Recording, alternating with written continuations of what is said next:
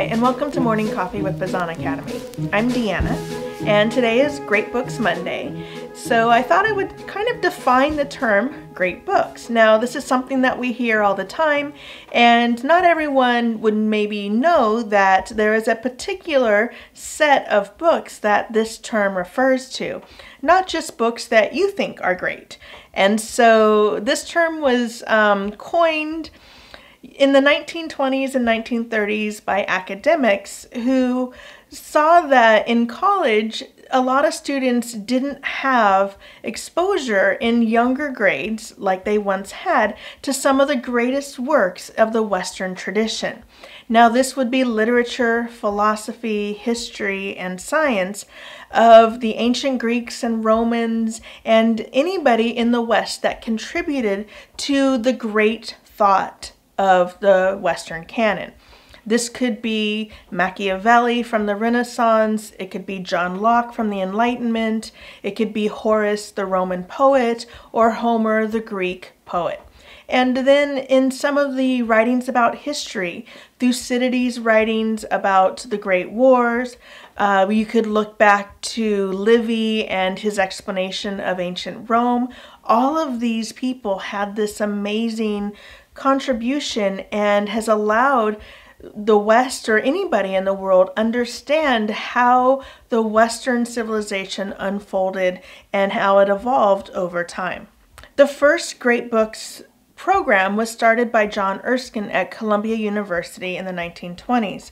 After that, other academics such as Robert Hutchins and Mortimer Adler and others from major universities started putting together Great Books programs, and what these were either semester-long programs or honors programs at colleges that really tried to reintroduce these great books that they saw were slipping out of the education system.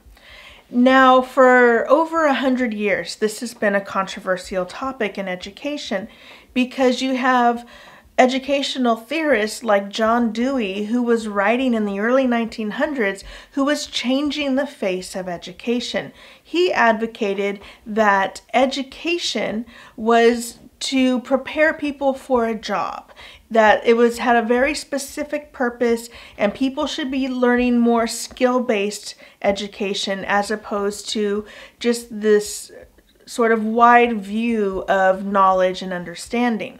And so education in the 20th century really changed and evolved from being this corpus of these great books from Western tradition dating all the way back to the ancient Greeks and developing the mind to be a well-rounded, well-educated citizen to being someone who was being trained for a particular vocation. So things have really changed, and what is the outcome of this is there's really this sort of clash of culture in education of whether or not these works should even be taught anymore. Are they relevant? The irony of Adler and these other academics introducing these works at the college level back in the 20s and 30s is that it put the great books as this ivory tower thing that only academics did and only, highbrow college students needed to study. It really changed the way that great books are looked at all the way through and up until the modern world.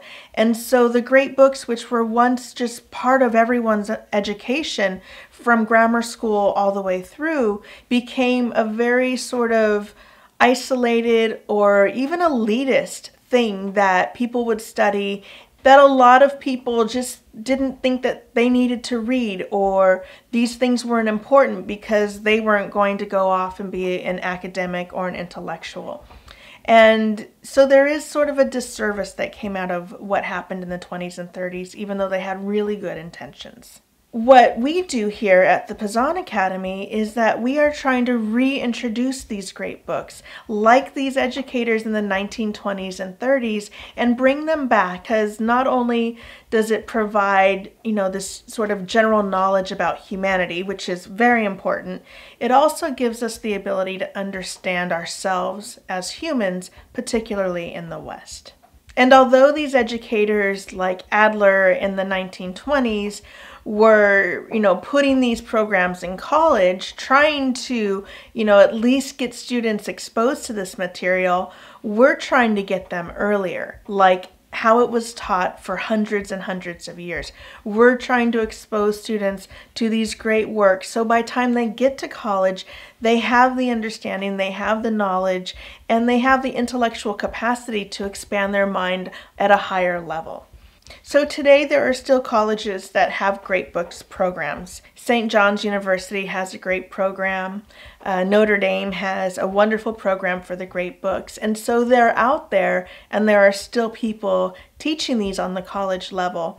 And there are even schools in middle school and high school that are trying to reintroduce these works as well. So you just might have to hunt a little bit to find some of these things. But so if you have a high school student going into college and they've really enjoyed the classics, you can find programs that would be appropriate.